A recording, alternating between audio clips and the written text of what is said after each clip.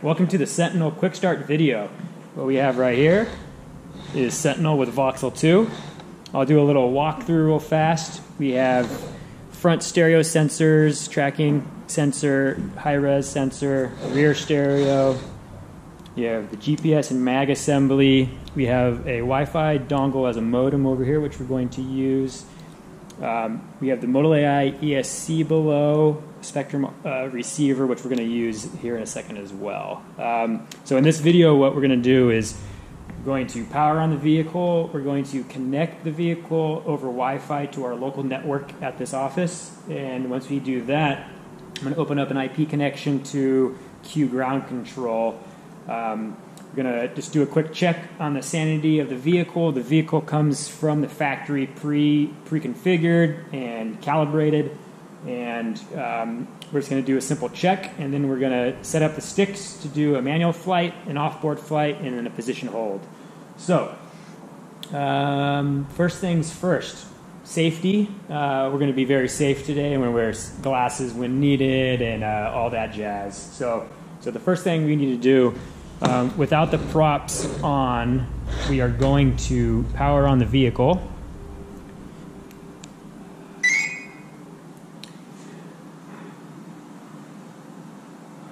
The unit boots up, PX4 automatically starts up, and you'll be able to see some LEDs. All right. So we have the Alpha Networks dongle over here, and the first thing I want to do is I'm going to get an ADB connection using a USB-C connection into the Sentinel drone. We're going to open up an ADB shell, and then we're going to configure this drone's Wi-Fi to connect to our local area network. So, USB-C plugs in next to the power connector down here.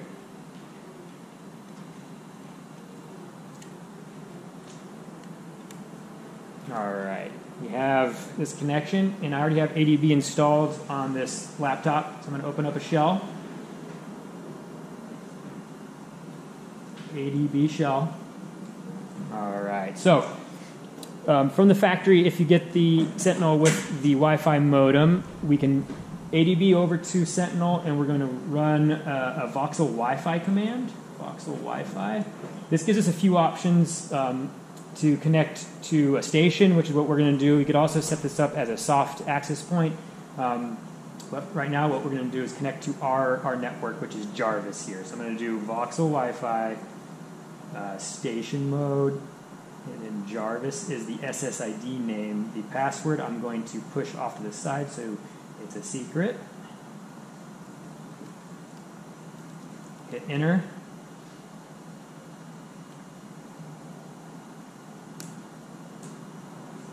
So at this point, the Wi-Fi has connected to our station. We have a solid blue LED right there. Sometimes it will flash. If I go ifconfig, you can see that indeed the Sentinel has gotten an IP connection to our network, and our IP address is 70.76. So I'm going to remember that for a little bit later.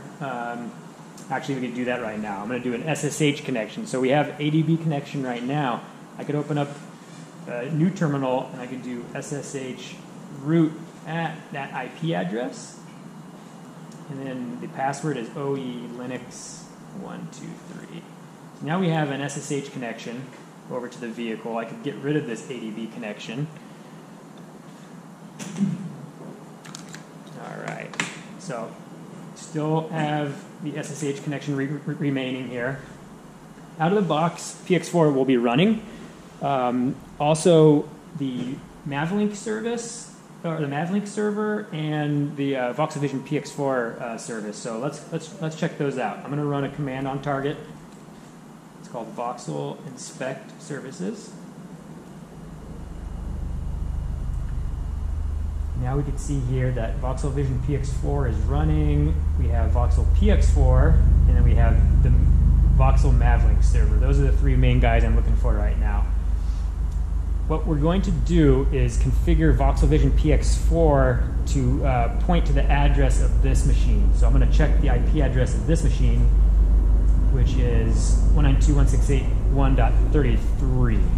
So what I'm going to do is I'm going to edit the configuration file. VI, it's an ETC, ModalAI, and then it's VOXL Vision px4.conf.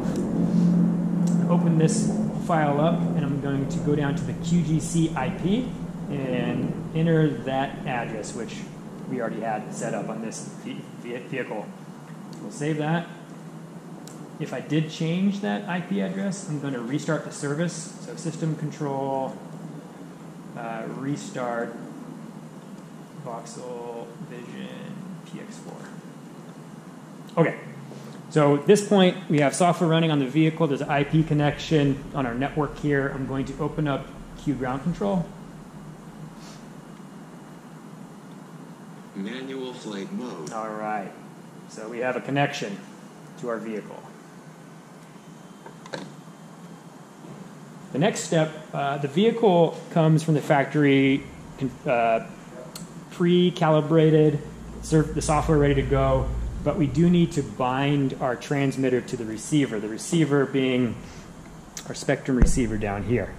So in order to do that, we can't use Q ground control as user interface. We're going to have a connection open to the Sentinel drone, right now an SSH connection. We're going to issue a command for binding. It's called QRB5165 bind. There's a few options here. We're going to use a -S option for the DSMX, and let's do that now. Bind -S. And then when I run that command, we're going to have the Spectrum go into bind mode. And then I'm going to turn my RC on, my transmitter, and we're going to bind this guy up.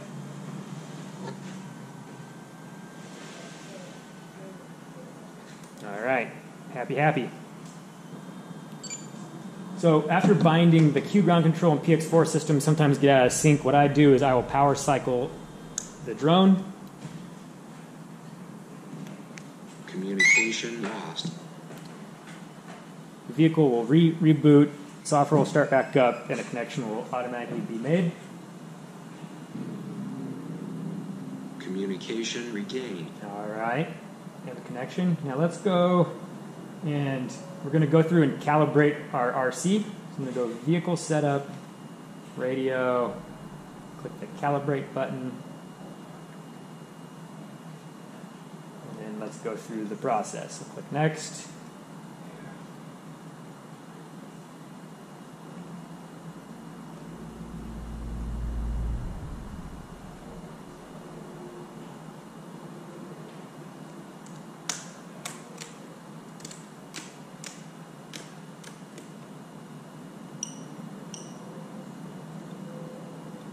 Cool. Next, we want to set up our flight modes. So in this setup, what I like to do is have a kill switch set up on channel 7. So kill switch is engaged, kill switch is off. I'm going to leave kill switch on for right now. I also like to have my flight mode set up on one of these channels. There we go, channel Off-board flight mode. This guy. So I'm going to have off-board mode, position mode, manual flight mode. We're going to start off in manual flight mode and then progress into position and then into off-board flight mode. So at this point, we have a kill switch set up, we have our flight mode set up, and I like to arm it just using the sticks, so that's all I need. So let's do some sandy checks here. We have all green lights. Sensors, the sensors come calibrated from the factory. Occasionally you might need to recalibrate your compass, but in this case we're all good. So, all right, so here we are in our flight area. Vehicle is still powered on. We've already gone through and set up the software. We're going to install our props. So these props come with washers that fit perfectly inside of them, and it's very important that those remain inside. It's pretty often that these could fall out, or the washer can stay on the post here. So pay special attention to inspect the inside of your props and make sure these washers are there. There's also companies that sell these adapter rings in case we lose them. There's two pairs of the same kind, and there are little letters on here kind of raised up that shows what the size is, but then two of them will have 10 by 4.5 R and then 10 by 4.5. So the R's go to the right, which means they go clockwise. And what we want to do is we're going to do clockwise here, counterclockwise here. So let's put, this one is not a R. This one is an R. And then this one is an R. And then this guy is going to go over here. And this one is not an R. All right. So this guy, again, I'm going to check is the R. Get these bell caps off. Washers in place. Down. Washer on top. Screw the bell cap down. And then we hand tighten, but I'm going to go a little tighter here. I'm going to hold on to the prop and motor. I'm going to pull this bell cap like that. Hand tight. Pretty good there. Cool. That's the first one.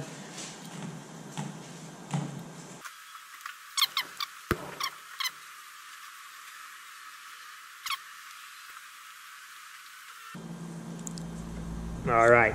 So now props are installed. I'm going to do, we have kill switch engaged after we've installed the props. Do that before you install the props. And then I'm going to check the attitude readings here, and things are looking good. So, and in doing that, what we're going to do is kill switch is engaged on my system here. In order to arm, we're gonna do an action this way to arm, and we're gonna have the different flight modes. We're in position mode, or in manual flight mode right now, down here. Off-board flight mode. It's off board, but I don't want that.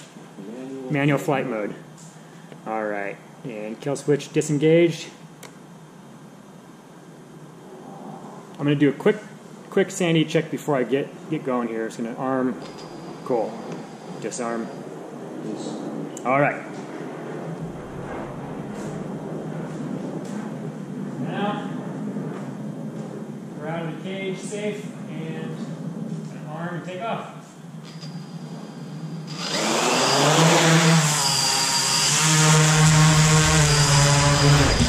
All right. Quick little hello world flight up and down. Next thing we're gonna do is I'm gonna move into position mode. This uses the VIO system, but I'm also going to go grab my laptop. So at this point, we're going to use the position flight mode. Before I do that, I'm going to open up my SSH connection over here, still connected. I'm going to run a program called VOXL inspect QVIO. This is going to give us the data that the computer vision system has.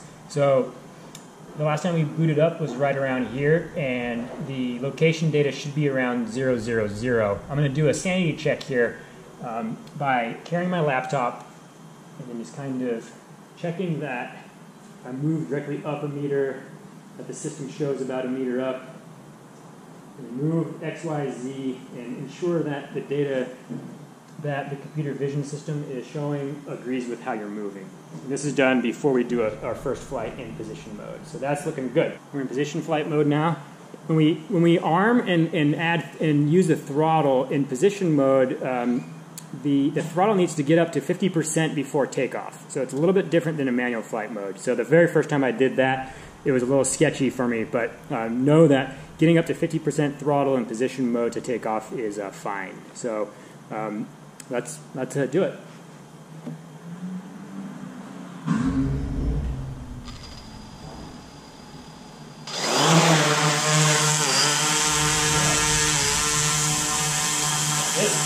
This mode, 6 off.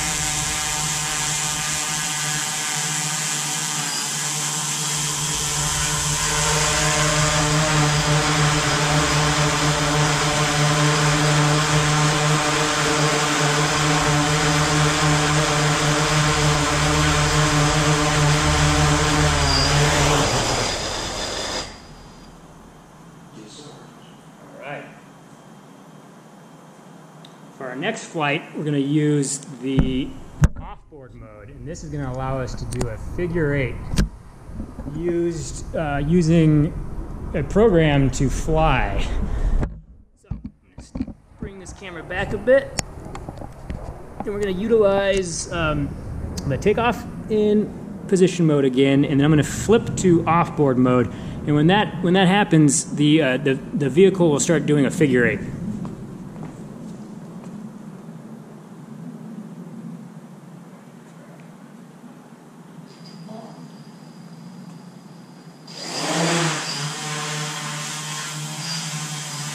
Alright, position mode, holding steady.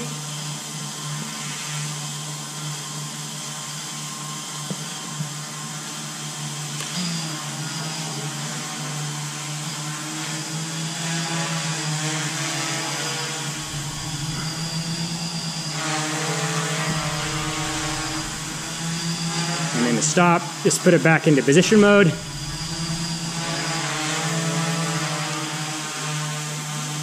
All cool. And now we can just safely land.